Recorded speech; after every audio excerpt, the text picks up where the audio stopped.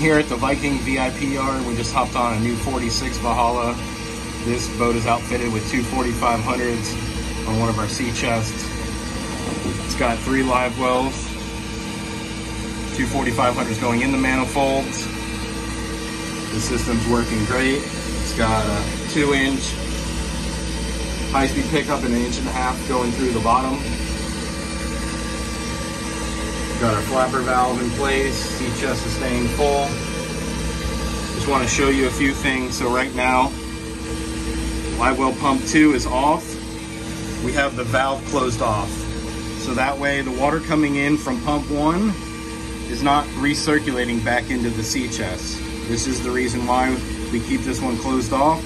The water is going to want to take the least path of resistance. So of course it's going to want to go in the 1.5 inch hose into the manifold, back into the sea chest. So anytime we're not using a pump, we want to make sure that we keep this valve closed. And on the manifold, we have 3 live wells. We've got 2 in the transom and 1 in the front lounge area. To force more water to the lounge live well, we're going to want to close these valves off a little bit. I'll stand up and show you that the live wells are full in the back.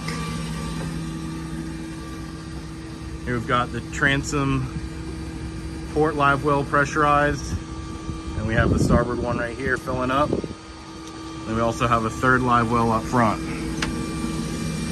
So anytime you have multiple pumps going into one of our manifolds, you're going to want to make sure you dial in your manifold system properly to ensure that all your live wells are getting proper flow. You may have a bunch of pilchards in the back transom live well that need a bunch of flow, but only a couple dozen gogs in the front. So you want to make sure that you deviate the flow properly. You've got 4,500 gallons an hour to divide up into 3 live wells. If you have any questions, you can check out more of our videos on our YouTube, Instagram, or give us a call here at the shop to outfit your new boat.